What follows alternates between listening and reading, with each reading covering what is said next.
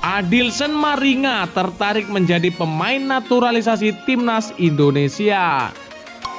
Kualat dengan Timnas Indonesia, nasib tragis Emil Audero yang tolak Timnas Indonesia kini cedera parah dan timnya hampir terdegradasi. Kapok. Takut dibantai Timnas Indonesia, pelatih Burundi mengaku buta dengan kekuatan Timnas Indonesia jelang FIFA Matchday. Simak video selengkapnya sebagai berikut. Adilson tertarik menjadi pemain naturalisasi Timnas Indonesia. Ya, tahun ini PSSI sedang berupaya menarik para pemain keturunan Indonesia untuk dinaturalisasi.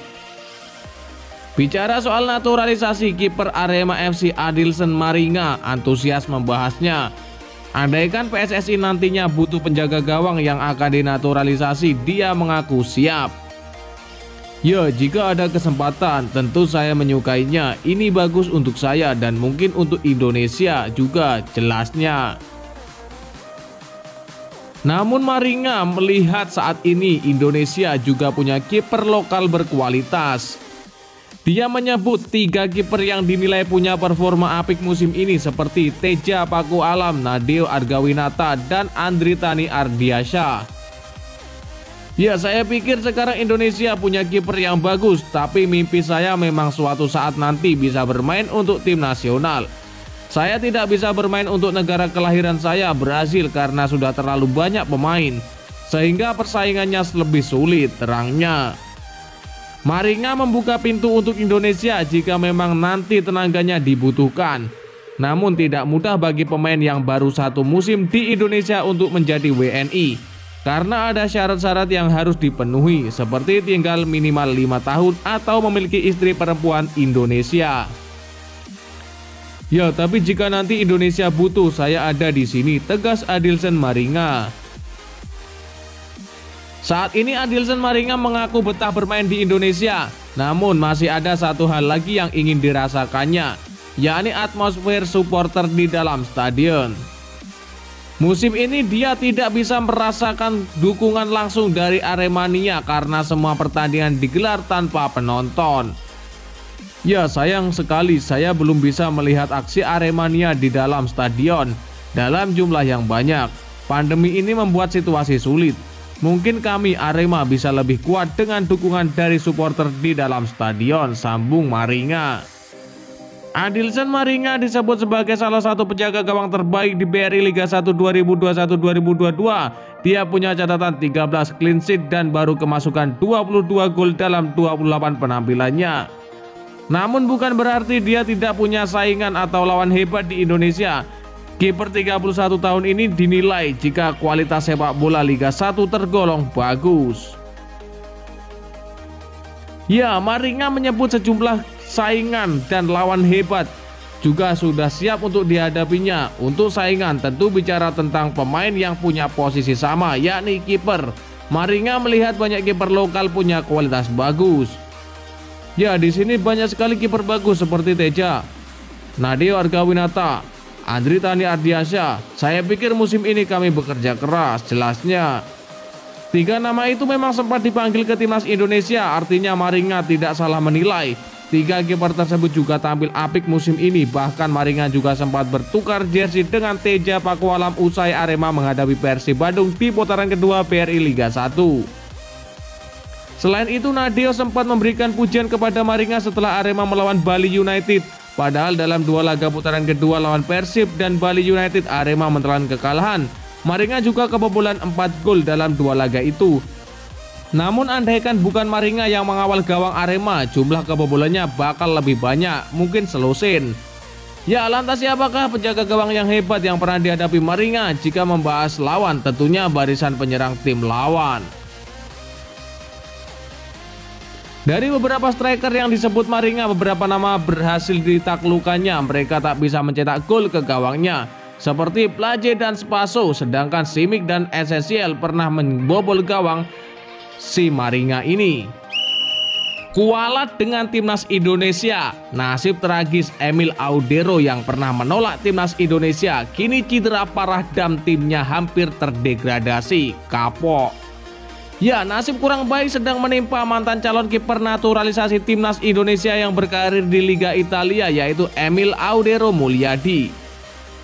Ya, kapten klub Liga Italia Sampdoria tersebut kini menderita cedera parah dan harus menepi hingga akhir kompetisi musim 2022-2023. Emil Audero Mulyadi dilaporkan menderita cedera bahu saat mengikuti latihan. Pihak Sampdoria mengkonfirmasi kalau sang kiper akan menjalani operasi dalam waktu dekat ini. Setelah menjalani operasi, Emil Audero Mulyadi diprediksi harus beristirahat kurang lebih 2 hingga 3 bulan ke depan. Ya, setelah berkonsultasi dan uji klinis diputuskan untuk menjalani operasi pada bahu kanan kiper yang mengalami sublokasi pada 9 Maret lalu kala latihan. Operasi akan dilakukan dalam beberapa hari ke depan, tulis pernyataan resmi Sampdoria. Absennya Emil Audero Mulyadi membuat Sampdoria semakin pusing. Pasalnya mereka kini terancam terdegradasi ke Serie B. Sampdoria kini masih terjebak di posisi ke-19 klasemen Liga Italia. Penampilan Emil Audero sendiri cukup vital karena ia tercatat melakukan 4 kali clean sheet dalam 25 pertandingan dengan 84 penyelamatan. Sementara itu, Emil Audero Mulyadi sendiri kini sudah dilupakan oleh PSSI terkait rencana untuk dinaturalisasi. Pihak federasi sebelumnya sempat berjuang membujuk sang kiper agar mau membela Timnas Indonesia. Sebenarnya belum ada kabar pasti soal Emil Audero Mulyadi mau membela Timnas Indonesia atau tidak. PSSI sempat mengirim Hassani Abdul Ghani untuk membujuk sang pemain. Namun kiper berdarah Indonesia Italia ini belum juga memberikan jawaban, yang membuat PSSI akhirnya memutuskan untuk mengalihkan bidikan kepada pemain keturunan lainnya. Sementara itu, sang ayah bernama Edi Mulyadi juga sempat melontarkan kata-kata pedas terkait tawaran dari PSSI. Ia menegaskan kalau Timnas Indonesia hanya bermimpi memiliki seorang penjaga gawang sekelas Emil Audero Mulyadi yang kini merumput di Serie A Liga Italia. Sombong. Ia mengaku kalau anaknya hanya ingin bergabung ke Timnas Italia karena Indonesia saja selalu menjadi bulan-bulanan bila bermain di level Asia. Ya, mimpi kali kalau Emil ingin bermain di Piala Dunia, ya harus diambil di sana di Timnas Italia. Indonesia lolos Asia saja enggak, apalagi Piala Dunia, kata Edi Mulyadi menghina. Ya enggak usah, apa sih penghargaannya di Indonesia, ucapnya menambahkan. Takut dibantai Timnas Indonesia, pelatih Timnas Burundi mengakui buta dengan kekuatan Timnas Indonesia jelang FIFA Matchday. Ya, pelatih Timnas Burundi Etienne Ndayiragije tak sabar melawan Timnas Indonesia di FIFA Matchday. Menariknya, dia mengaku sama sekali buta dengan kekuatan skuad Garuda. Timnas Burundi akan menantang Indonesia di Stadion Patriot Candrabaga, Bekasi. Jelang laga tersebut, Timnas Burundi telah menggelar latihan di lapangan latihan Jakarta International Stadium. Terlihat ada 20 pemain yang menjalani sesi latihan kali ini, sementara 4 pemain lainnya termasuk Saido Berahino tidak menjalani latihan pada kali ini dan berada di hotel tempat mereka menginap. Selepas latihan, Etienne mengaku buta dengan peta kekuatan yang dimiliki Indonesia. Namun pelatih berusia 44 tahun itu menaruh respek besar kepada sang tuan rumah yang bisa saja membuat anak asuhnya kerepotan. Ya, saya tidak terlalu tahu soal Timnas Indonesia. Saya hanya pernah melihat beberapa pertandingan terakhir mereka, kata Etienne Ndayiragije. Menurut saya mereka adalah tim yang bagus, saya tahu mereka akan menjadi lawan yang baik, sambungnya. Mantan pelatih Timnas Tanzania itu yakin Timnas Indonesia akan memberi perlawanan yang berarti kepada anak asuhnya. Dia pun berharap pertandingan tersebut akan menjadi laga yang menarik untuk ditonton. Ya, tetapi meskipun ini hanya friendly match, saya ingin melihat pertandingan yang bagus dan kedua tim sama-sama berusaha menang, ungkap Etienne. Saya yakin mereka, Indonesia, akan memberikan kami perlawanan dan tantangan yang baik. Saya berharap ini akan menjadi laga yang bagus untuk para penonton. Untuk itulah kami kesini, imbuh pelatih berusia 44 tahun itu. Ya, dan lantas bagaimanakah menurut pendapat kalian? Silakan kalian tulis di kolom komentar.